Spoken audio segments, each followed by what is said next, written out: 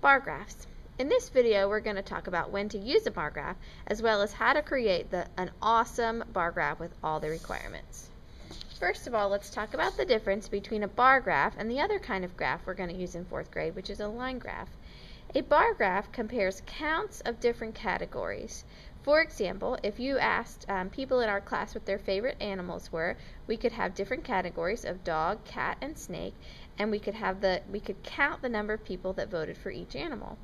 A line graph, on the other hand, shows change over time. The key word is that a line graph almost always has some sort of measurement and as time on the left-hand side when you look at the data table. So, for example, if we took the temperature every 3 hours on a certain day, we would have time here. So every 3 hours we are looking at the clock, but also looking at the thermometer. And we would draw a line to represent this data because the temperatures are changing over time. When you get ready to make a bar graph, of course, you're going to have a data table. You might collect the data on your own into the data table. And here's one that I created in my own house. A data table has a title so that whoever's reading your data can tell what your table is about. It has headings on both columns. So on this column, we're going to have the person that whose shoes were counted, and in this column, we're going to have the number of shoes. We have here, these are the categories: myself, Mr. Prophet, Adley, and Trip. And on this side, we have the data that was collected. I have 12 shoes, Mr. Prophet has 8 pairs of shoes, Adley has 5 pairs of shoes, and Trip has 2 pairs of shoes. We'll come back to that data in a minute. So now let's talk about the steps for creating an awesome bar graph. First of all, you're going to use a ruler to draw a straight X and Y axis. Remember that the X axis is the horizontal axis and the Y axis is the vertical axis. I remember that because the tail of the Y is long and goes up and down like the Y axis. So let's do that first step here now on the grid paper that I have. We always want to use a ruler to make a nice straight line so that our bar graph does not look sloppy. So I'm going to create the Y-axis, the tall one, and I'm also going to create the X-axis.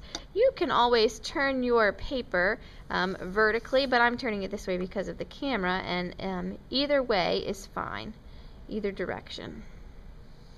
So I've also drawn my X-axis here. I've got a straight X and Y axis. All right, let's look at the next step. Now I'm going to create a Y-axis scale that counts in multiples of 1, 2, 5, 10, or 100. I'm going to make sure I put the numbers on the lines. And I want to use the smallest possible scale that I can. So if I can make ones fit, I want to use ones. But if ones won't fit in the space that I have going vertically, then I can try twos. If that doesn't fit, I would try 5s, 10s, or 100s. It's important to note that the numbers need to go on the lines. Here's an example. The blue lines are showing what our graph paper looks like, and I've put the numbers right on top of that.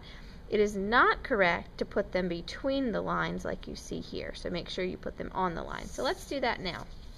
I'm going to start down here at 0 and label my very first line 0. In most cases, you need to start at 0 as well, unless you're told differently. So 0, let's see if 1, 2, let's see if ones will fit. 1, 2, 3, 4, 5, 6, 7, 8, 9, 10, 11, 12, 13, 14, 15, 16. Well, if you look back at my data, my biggest amount of shoes was 12. So 16 will definitely be fine. So I'm going to go ahead and count by ones. I'm going to notice that I'm putting the numbers on the lines. All right, now we need to figure out how far we're going to go on the Y-axis scale. Let's look at the next step.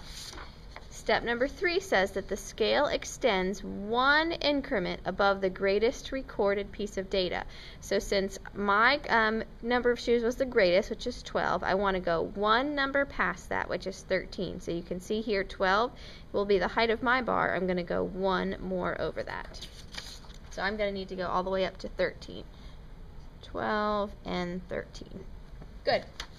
Now I'm going to leave space before, between, and after the bars. And I'm going to make sure that each bar is the same width and it's straight. So here's a good example. You can see that there's space in between each bars and before them. Here's a poor example.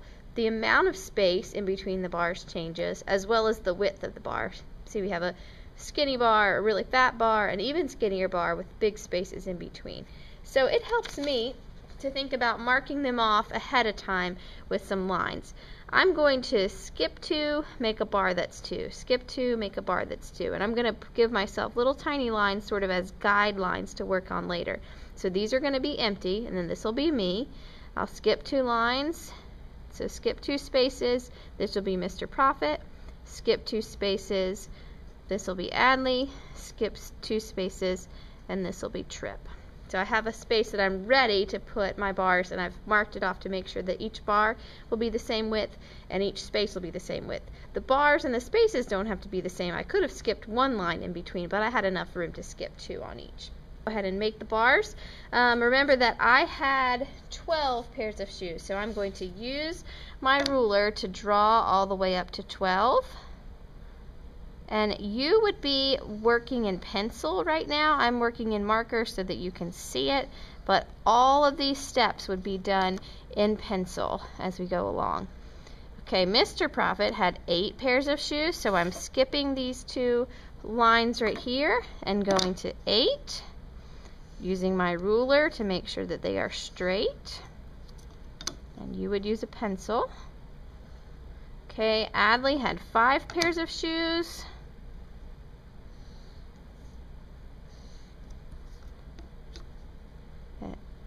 And then Trip had 2 pairs of shoes. Definitely easy to see who has the most and who has the least when you create a graph like this. Okay, great.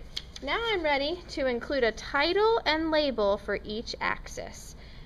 So I need a title for the bar graph and then a label for both sides. So a title needs to be something that lets the reader of this graph know immediately what kind of data is being displayed. So I'm going to name my bar graph Shoes in the Profit House. And this makes it really obvious when we're looking at this bar graph that this is what you're looking at. Now I'm going to do an x-axis, and I'm going to label each category and the x-axis. So this was me, the next one was Mr. Profit, then it was Adley and Trip.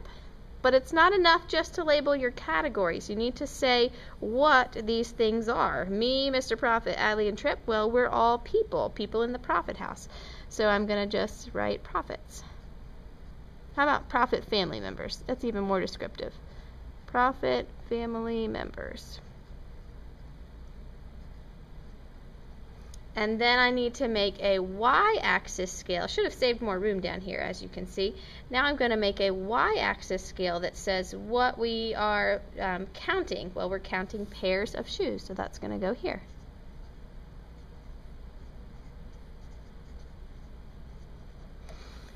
And then finally, I'm going to check for mistakes, then color if desired.